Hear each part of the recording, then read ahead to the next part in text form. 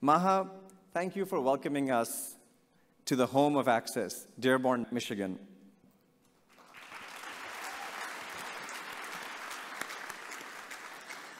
Maha, under your leadership, a storefront community organization has scaled to become a multi-million-dollar institution, serving over 70,000 beneficiaries each year. What an impact statement, mashallah. Those of you who know Maha, anybody knows Maha here? She has the uncanny ability and charisma and persuasiveness to convince you to do anything that you did not intend on doing. And you end up supporting things you never thought you would walk in to support. Maha, your sincerity of purpose, courage, and unrelenting pursuit makes the impossible possible. When you think of a community builder, you think of someone who loves the community, who's deeply invested and rooted, who critiques yet builds, who nurtures and seeds the future. Maha, thank you for being a mentor and a trailblazer to all of us, and congratulations on being named the 2022 Community Builder Award recipient.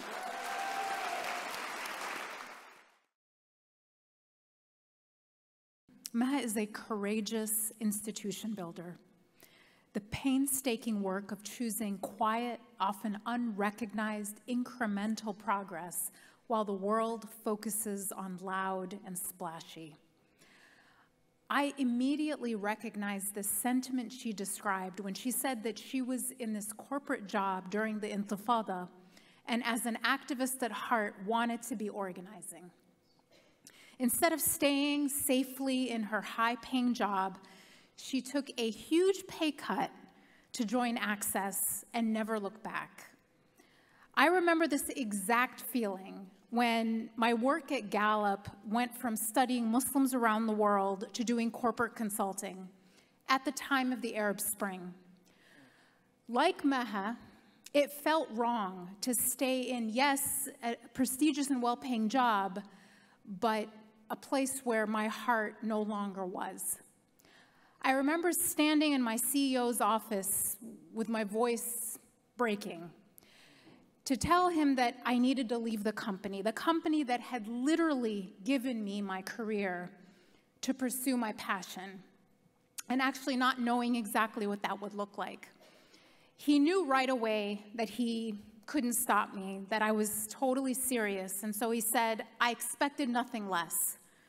When you're ready to come back, just turn left instead of right on Pennsylvania Avenue, a reference to the Gallup office's position in reference to the White House. That path of passion eventually led me to ISPU. Farhan Latif, who some of you may have heard of, recruited me to the research organization where, like Maha, I was able to apply the skills I had learned in the corporate world in the service of my purpose. And like Maha, I never looked back. But as Maha has said, you can't just have passion. You also need a plan. And that's something my father used to say. You need a strategy, Dalia. You need a strategy. Passion alone won't build lasting institutions, and a plan with no passion won't inspire others to join you. And so Maha's coupling of passion and a strategic vision is how she took Access from a 30-person staff organization in 1991 to one that now employs 500 staff. An organization that used to be just over $1 million in operating budget to today, mashallah, $42 million. A rate of growth that would have made my old bosses in the corporate world drool. But astronomical growth is actually the outcome of the real miracle of Access. This is an organization that meets people exactly where they are, serves their needs, educates them, and unlocks their potential. At a time when vulnerable communities have been hard hit by a debilitating pandemic, Access meets their needs in a myriad of ways, including mental health services, food security, and education. Maha sees access as a means to contributing to the greater good, to make our society a more compassionate place, and to unlock the power of Arab American philanthropy toward this goal. What makes Maha such a hero of mine, though, is her marriage of the practical with the principled, the passion with the sustainable plan. It's not well-intentioned do-gooding. It's the application of the very best in skills and knowledge from the corporate sector applied to the most in need. What organizations that serve Arab and Muslim communities need is not more passion. We have so much passion, mashallah. What we need is more brick by brick, painstaking, crafted strategy to sustainable growth. We can all learn a great deal from Maha's example. After speaking with Maha, I was left truly inspired and hopeful about the future of our community's potential as change agents. It made me redouble my own commitment to patient, passionate, and purposeful work, however behind the scenes.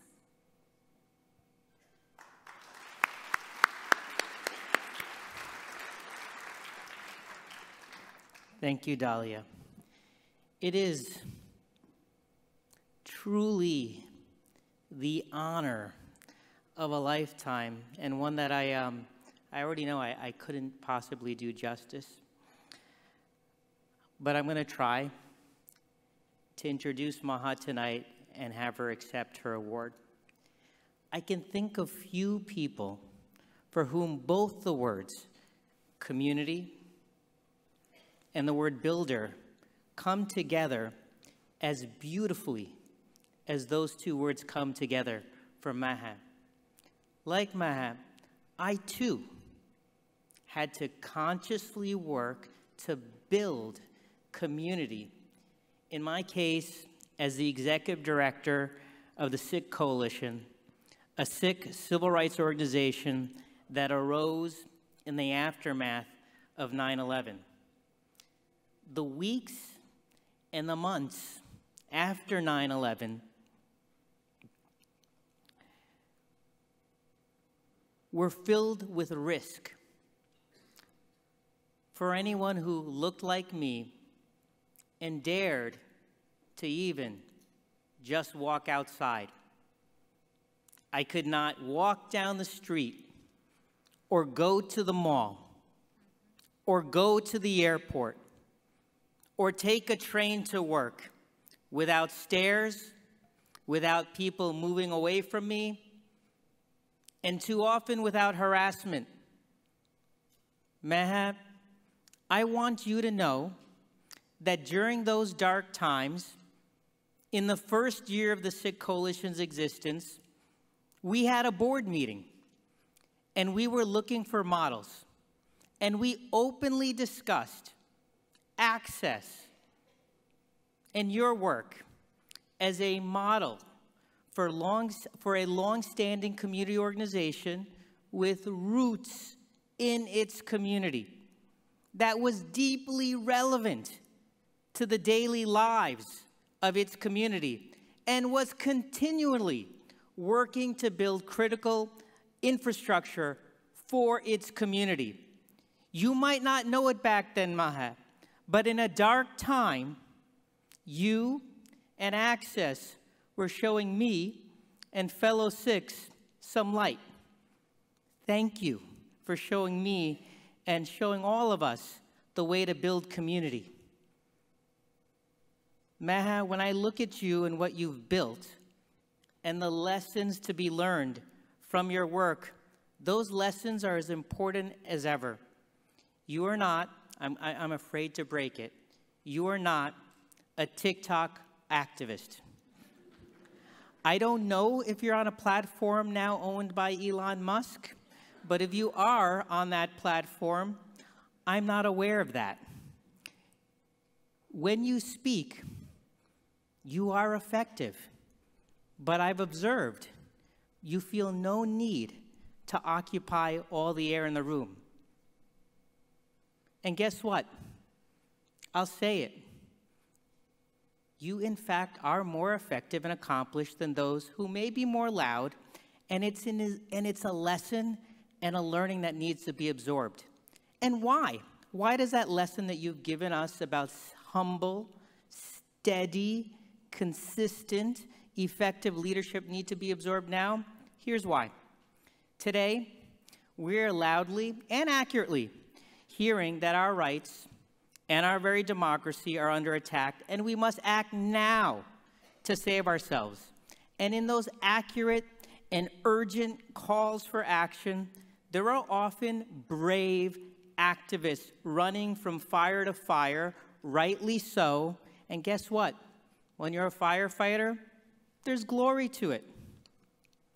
But I must say, the lesson that we must all learn from you and Access is that while, yes, we must act now, we must also, with quiet, humble, consistent determination, also build for the future so that we have the infrastructure. It's not always glamorous, but the infrastructure we need to change the long-term structural conditions that are holding back our communities. Whether it's yours and Access's work to create and seed the beautiful national gift that is the Arab American National Museum, or to create and seed the Center for Arab American Philanthropy, or yours and Access's work to create and seed the National Network of Arab American Communities, your work and that of Access is teaching us that yes, act now, but just as intensely, just as humbly, do the slow, less glamorous work of building for the future. Thank you for that relevant as ever lesson, Maha. I'll close by sharing that I interviewed you, as you might remember, when I was a senior program officer at the Open Society Foundations, and Access was transitioning from Hassan's amazing leadership to yours. I wrote in an internal memo to my colleagues back then that they should not worry about Access's future or whether to continue to support Access. I wrote, quote, Maha is a stable, calm, informed leader, and Access is in the very best of hands. She is exactly what Access needs because her vision and that of Access is larger than the next 5 years, and she is right there with it. Long-term building is in her DNA. Maha, thank you for building community. Thank you for building institutions that will outlive yours in our lifetimes. I can think of few more deserving of an award entitled Community Builder. You embody both words and their union so deeply. Maha, I'm honored along with Kareem El-Hibri, Dalia Mogahed, and Farhan Latif to present you with the 2022 Community Builder Award. Please come up.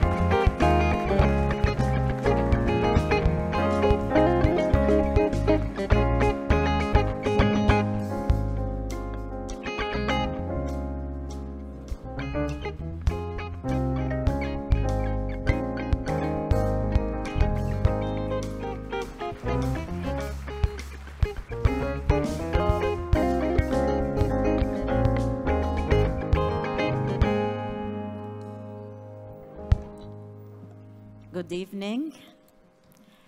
I was going to start a little bit differently, but you know, my heart is absolutely full with gratitude. And a wise person told me one time that the value, you know, we always recognize the value of generosity, and we say thank you to people and recognize them when they give. But it's as important to acknowledge the value of gratitude, and my heart is filled with gratitude. Thank you. And I truly appreciate the kind introduction by Amar and Dalia, but you know, I want to set something straight. I really cannot.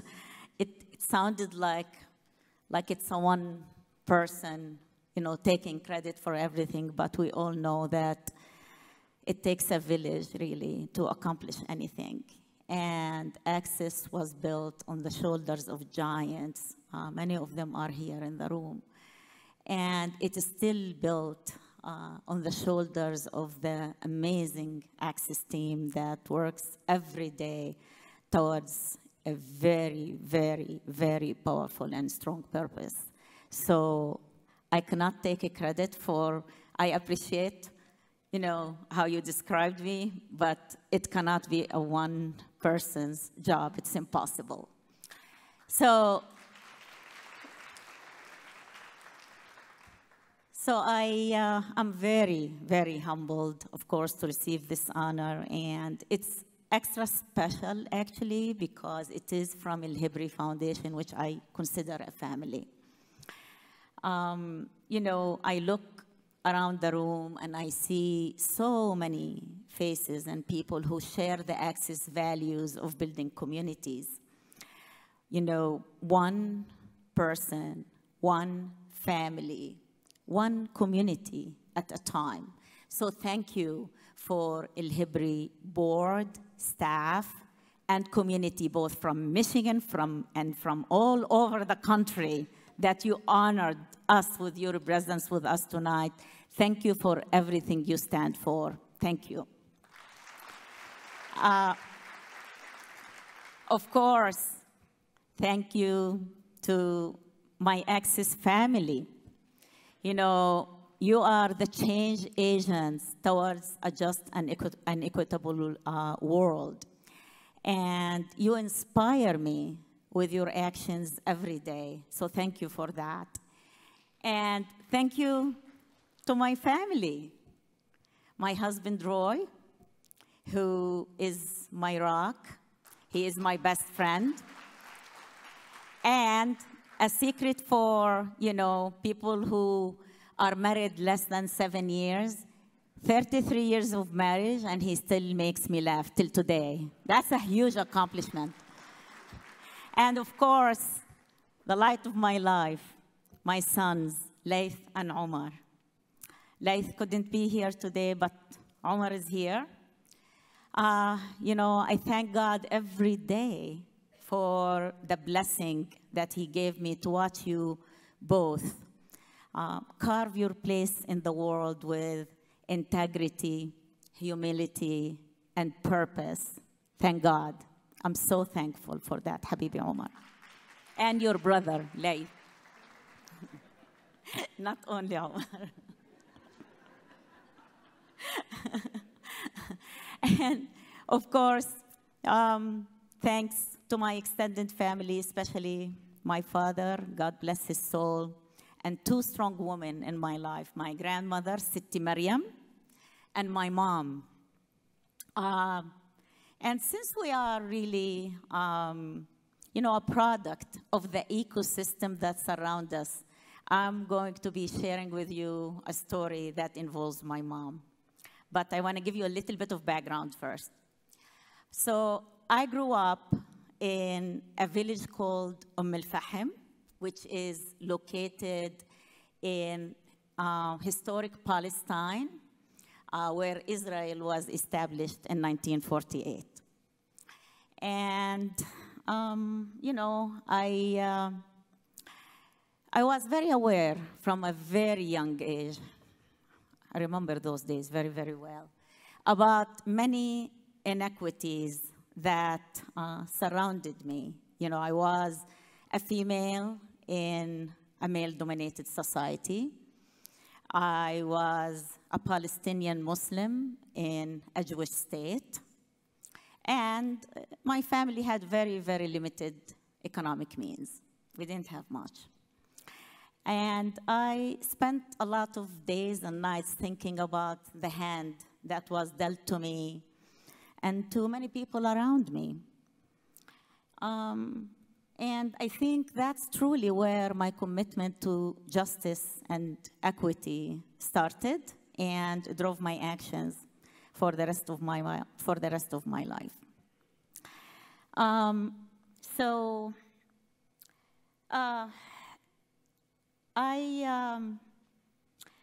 I want to tell you something about my mother. She was a seamstress, and she worked many, many hours every day, and she was actually the main breadwinner in our family. So we as kids used to watch our dad and the rest of the men in the village leave before dawn to have manual labor in nearby Jewish cities and come back after dark just to sleep. We didn't see them. They just came home to sleep. And my mother, it seems like it was every day to me right now. She reminded me and my siblings on a daily basis, it seems to me, that the only way out for us is through education. And I took it literally. I focused so much on school. My whole identity was about me being a good student. So when it came time for me attending high school, my teachers thought that, you know, the public school, the public high school in the village, which, you know, Arab public schools are heavily underfunded by the Israeli government compared to the Jewish public schools. So they thought that the public school in the village didn't have what it takes to support a student like me. And overachieving students from my village, they attended private Christian schools in Nazareth or in Haifa. And since we didn't have the means, a good solution was for me to enroll in the well-funded high school in a town called Afula, just north of Al-Fahm. So I applied, and a few months passed, and I didn't get any response, good or bad, and I started to be super anxious. So my mom, one day, leaves in the morning to another Jewish town. This one is south of Al-Fahm. It's called Khedera, to check on a medical test for one of my siblings. And, you know, she spent a whole day full of bureaucracy and bus transfers. And in her way back, when she reached the bus stop in front of my village, my mom decided not to get down. She continued north to Afula because she wanted to check on my application. I have no idea, you know, with limited knowledge of the Hebrew language and the way she looked with her dress. I mean, it's not the friendliest kind of town, Afula, to Arabs. She asked around, found a school about a mile away from the central bus station, and asked about my application, and actually found out that I was accepted and that they just couldn't deliver the letter because we didn't have any proper street addresses in my village. So she comes home with, very late, I have to say, because we didn't know where she went, with that acceptance letter in her hand, and I will never, ever forget that day. It's a simple yet intentional action that had a ripple effect not only on my life, but on everybody around me. It really changed my life, and most likely it is the reason I'm standing before you here today. So when we think about what philanthropy is all about and community building is all about, it's really simple. It's, you know, acts of kindness that can be big or small, have the ability and may have the possibility of having a ripple effect that transforms lives. It's as simple as that. The gist of the work that we do at Access is that we provide the ecosystem that unites Arab Americans from all walks of life and inspires each one of us individually and collectively to improve communities through our giving of our time, our treasure, and our talent. Our mantra at Access is that we are in the business of building communities. That's what we say, we tell each other. We are in the business of building communities. And working in that space requires a great deal of resilience, humility, focus, and endless, endless, endless hope. It's really something that requires all of the above. Otherwise, there is no way we can succeed. And what we aim to do through our organization, again, is to unite and empower Arab Americans. And, you know, that come from, here is the hardship in doing this, that come from different backgrounds, and they share an identity, but they vary in religion and background of which country they came from. And I believe that El-Hibri Foundation is involved in similar work as it aims to unite and empower a community that shares a faith, but varies when it comes to backgrounds of race, ethnicity, and sects of Islam. So I learned a couple of lessons through this journey. One, that it is really much more impactful if you stand for something than being against its opposite. And two is that it's way more powerful if you are proactive about what you stand for rather than reacting emotionally about what you are against. You know, institution building is not really glamorous at all. It requires a tenacity to work day in and day out on the building blocks towards this vision that you see so clearly. But it's far, and it's hard to reach.